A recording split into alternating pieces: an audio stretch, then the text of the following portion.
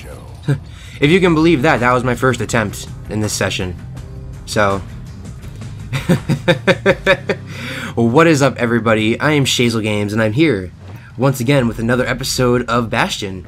In the last episode, we came here for a little bit just to show off what you can do, and I decided to come back on my own. So as I was saying, I came back here to try it out again, and I managed to get it right on my first try. So good luck to me, I guess. So I'm out. Let's head to the next level. Nothing's changed in the Bastion. I haven't done anything else besides that, so get yourselves ready, because we're going. I almost don't believe it when he says he passed the Breaker's challenge. Oh, but I did. But I did. Oh, he set up a tent. That's cute. Alright, so let's go somewhere else and fall off and die like an idiot. Get up, kid. Thank you. So let's go to this area. The Sundown Path. The core detected should be along this precarious walkway. Be careful up there. Couples used to walk the Sundown Path. Kid ain't here for pleasure, though. True, a girl we fancied died, remember? She was killed by the Calamity, so just break some stuff, let's roll. But then what? But then what, game? Somebody gets to the core before the kid. Ooh, land's falling. The floor starts giving way under the lightest step. A single panic squirt could bring the whole place down. Alright, so we just gotta run. Alright, so we're taking out these gas fellas. Wow, our machete is pretty strong now. See, I don't know, I suddenly got better when I was playing. Quick and careful is the only way to go. I literally can't progress now because the tile fell away. I have to go this way, I guess. Stray valuables are lying everywhere. Well, the path ain't exactly open to visitors no more. Security's all fired up. The kid thinks twice about risking his hide for him, though. I think I just trapped myself. Alright. Game, where are you gonna put me? Alright. Alright, so now we have to move. What does the game want me to do? Stupid fucking... The fire tiles are what's getting me right now. Alright, let's go. See, the path was intended for leisurely strolling and such. Not so much for noise and tomfoolery. You know, I probably shouldn't be stopping to shoot things, but I can't help it. Yeah, I just suddenly got better at the game. I don't know why. Just link the path together. Oop, game just lagged. Thank you, game. Skybridge. Just whips the kid along. There's something over here. Finds a spyglass, like the ones they'd use to search the stars. Alright, so that's a memento we got. Let's take the moment to read it. Oh, wrong thing. There we go. A memento. A portable telescopic lens used for stargazing. The Sundown Path once held breathtaking views of the stars, the mountains, and the sea. Now only the stars remain. We also found something for a weapon. An upgrade material for a certain weapon. A clockwork organizer once used for work and recreation. These springs and sprockets could be put to better use. Unfortunately, we don't have anything that can use that. So, oh, I just fucked myself. There we go. Calamity changed everything, even where the wind blows. I thought I saw... Oh yeah, there is a fucking trash bag, scumbag monster around, because he's shooting poison darts at me, so... Not darts, like sludge bombs. In the old days, we can do it again. Who Oops. else could have taken the core? So we're not the only ones who survived the Calamity. As the game is telling us right now, because someone else got the core. Ain't no survivor stole the thing. It had to be a survivor. Who else could it be? I just really hate fighting these guys. By mistake. Is that the real... Did he actually eat it? Tough break. Unlike the kid, that core ain't coming back. Okay, so I guess the scumbag ate that core.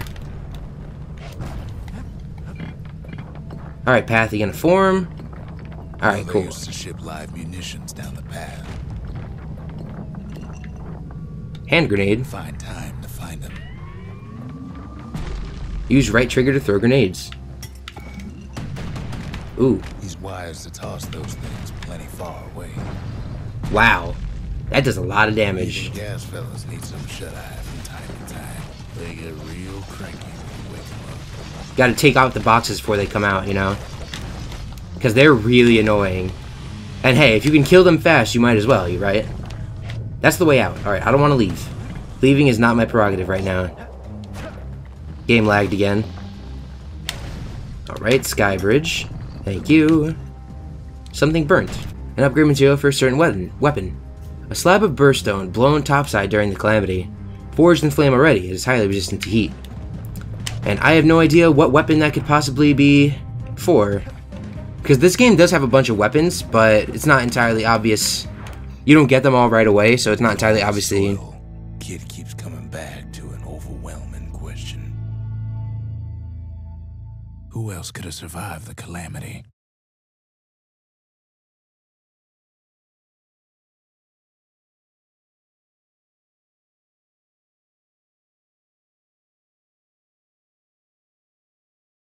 So we didn't find the core that time, but that ain't about to stop us. It's alright. I can live without a core, I guess. Here, stranger, I have some new mementos. What do you gotta say? So as I was saying, the game doesn't throw the weapons at you right away, so it's like a staggered release. Ask about the bronze spyglass, taken from the sundown path. Only the stars remain on the horizon. The mountains are gone. We're no closer to the stars now, are we? We see the stars. We just never could reach them, no matter how high we build. Well, yeah, because the stars are millions of miles away. See, weapons that we can't access yet, and the rest of these slots are also for weapons, so... Let me take another moment to change my thing back to dancing shot. We also got something new. I think we got... Yeah, we got another ability, and this ability is pretty bomb. I'll show it off in the next level. It's called Breaker's Volley. The Hanging Gardens. Beyond that, no telling what awaits. A veil hangs over this place. The dead welcome him with open arms. Oh, we just killed those dead people. The Calamity took everybody after all. It's unfortunate. Kid sees it plain, frozen faces all around.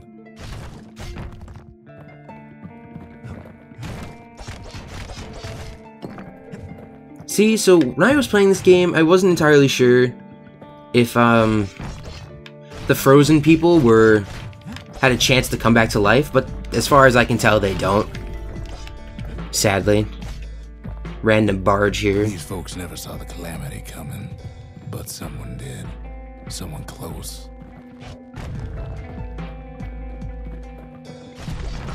Someone who ain't like Mr. Beckley and his kindly wife. It was someone like him. Oh, there's someone else. Ooh. Kid sees him there agape, in the flesh. It's a snag or two trying to get to him. He ain't about to stop, no matter what.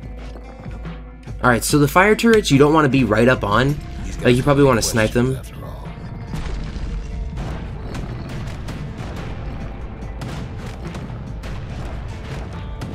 Taking a moment to try. Just ain't Well, got time for answers. the game wants me to kill all the turrets, so I was taking my time with them a little bit. Thunder Brothers didn't make it. The game's just gonna recount all the people who died here. Because that's just how this goes, you Never know. saw what it was like beyond the walls. Nordy the bird boy didn't make it. The Jawsons, they didn't make it. Grady Sr., Grady Jr., they didn't make it. But him, he survived. Take a moment to use a health potion there. Also, there's something here. Kid finds proof enough that man ain't from around here. The Ura signal. A memento. Sigil, I'm sorry. An insignia borne by the people of the Ura heritage. The Tazzle Spade was a rare sight in Caelondia before the Calamity, as very few Ura lived in the city. Now there are fewer still. This game has such wonderful music. It's so good. It knows how to make a mood with just music. Did I miss something by going this way? Let me roll back real fast. No, I didn't. It was going to make me go this way anyway. Alright, cool. So we're rolling. Just think, without that man, we wouldn't be here right now, would we?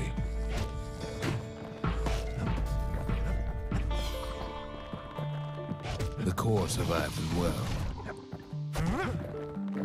Here, this is a good chance to use my ability. It literally just fires a whole bunch of arrows in rapid succession. They do a lot of damage. That's all it is. It's really good, though. And then, what do you say to a man who's seen too much? Kid hasn't a clue, but he says this. We have to go. Please. The survivor agreed to return to the Bastion. He's a proper gentleman, that man. His name is Zulf. No hiding he's an Ura. Folks like him ain't never been a common sight in Calamity. He's relieved to see a living face or two. The kid and I introduce ourselves in kind. Both to him and to each other for the first time. What a weird thing to say, being introduced for the first time. Like they took the time to point that out, you know? So let's see what Zulf has to say. And we can also discuss the things we have in our inventory. So let's start with the Ura Sigil. He was born in the Shazel terminals. The Ura sent him on a mission of peace to our city, and he's lived here ever since. Just some backstory for Zulf. Offer Zulf the spyglass found on the Sundown Path. Maybe this can help you take your mind off things. You could help us find new skyway paths. Zulf offers to help me plot the skyways for the kid. At least the Calamity hasn't touched the stars, he says. What about the beret? You didn't happen to see a girl who wore this in her hair, did you? We all lost loved ones in the Calamity, he says. I don't know how I'm gonna go on without mine. Well, what was it like living in the city? Didn't you get homesick? For Zulf, Calamity was like a second home. He's real worried about his first home, too. Far to the east. Alright, that's all we can talk about with Zulf for right now. So what is Rux? Oh, he has a name now. The stranger's name is Rux. Alright, were there many Ura living in the city before the Calamity? Can they be trusted here? We fought the Ura decades ago, but that was then. Things are different between us now. And that's all we have to talk about with Rux, so... let's put that core in the monument and see what we get. The cores, they remember. That's why this place is coming together. That's why things are gonna be alright. So we have new buildings available to us. The Lost and Found. The Calamity tore the old world to pieces, yet even the smallest fragments can be restored in the Bastion. Alright, and the Memorial. A necessary testament to the Calamity. By paying tribute to the past, one may better prepare for the future. I'm gonna go for the Lost and Found. New items in stock. Lost and found. Here, kid takes fragments of the old world and makes them whole again. So basically what this does is it's like a shop, kind of. Well, we can buy new post spirits. We can buy upgrades for our weapons. There's also this, the Graver Slash, which is another right trigger skill, so... I'm gonna take the moment to buy a bowstring. All it takes is some fragments, and the Bastion makes it good as new. Alright, so the currency is called fragments, for everyone out there. I'm gonna go with the stab synth. Rather, I'm just gonna buy it. And I think I have enough money left over for something else. I think I'm gonna buy the upgrade for my war machete, so... But I haven't been using it much, as you saw. I've been basically bow, and that's it. Oh, we don't have enough to upgrade. Lame. And we don't have enough to upgrade this either. Alright, so we'll come back to that.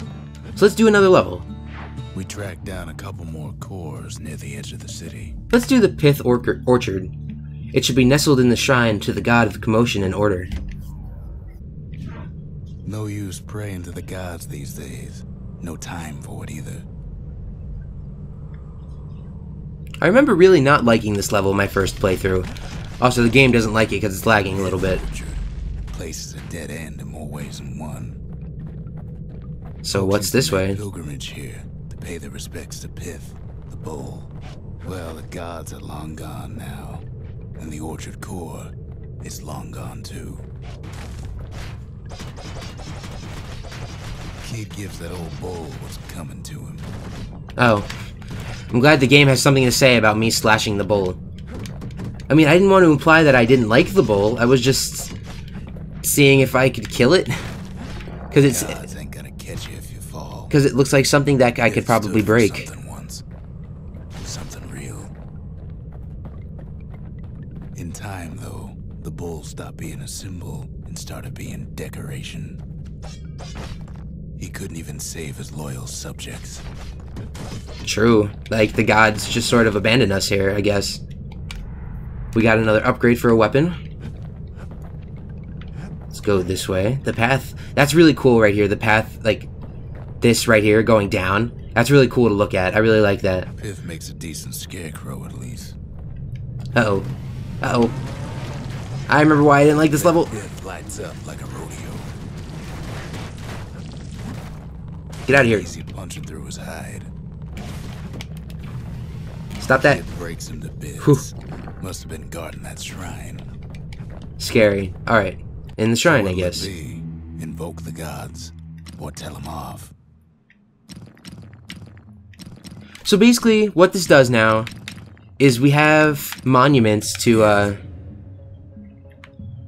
we can make the game harder artificially to get more rewards. So I have this one on now, which is foes shall grow quicker to move and strike, and that'll give me a boost in fragments I get and experience I earn. So there are a whole bunch of other ones that we don't have unlocked yet, but they'll unlock in time. But we can leave Pith on for right now and see how we do. Kid decides to press his luck. Ooh, Pith. Pith, why? Well, if the gods are alive, they must be plenty sore. Why are the gods mad? You'd think the gods would make things easier. Never seen windbags that quick. Maybe old Pith put a scare in him.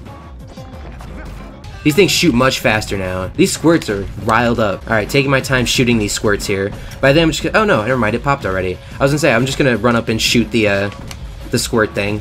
Stab it to death, if you will. I believe he says something different if you don't invoke the gods.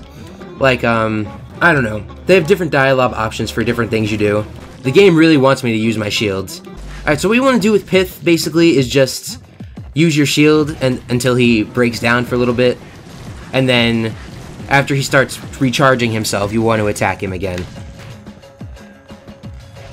Like that. Passes Pith's trial, and he's richer for it. Ooh, what's this? The gods don't care about trinkets, but the kid ain't no god. Ooh, we got more health for picking that up. We're heading back the way we came, I guess. There's no other way to really go. Kid ain't found a core, but at least he found Zolf's precious shrine. So Zolf was praising Pith, I suppose? Worshipping, if you will? I get my words mixed up sometimes. It's very not good. Now we can build a shrine of our own, though I got some alternatives in mind. Alright, Zolf, what do you have to say about the plush pith? Would you like to hang on to this? The Era people worship the same gods as us, after all. Zolf doesn't touch the thing. Says the god of commotion is no children's toy. So that decorated our Bastion a little bit more. And let's see what the stranger has to say. Rux. I have to start calling him by his name. The gods didn't bother to stop the Calamity, did they? The Ura feared the gods. We turned them into toys. Put their faces on our walls. That's fair enough. I see we built Zolf a tent. We don't have a core, unfortunately, so we can't build something new.